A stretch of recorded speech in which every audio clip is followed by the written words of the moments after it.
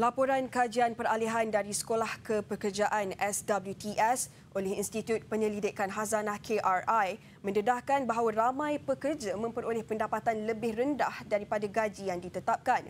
Pembaharuan dasar ekonomi juga perlu dirangka bagi menangani masalah gaji rendah dan kekurangan peluang pekerjaan, terutamanya bagi golongan muda dan graduan baru.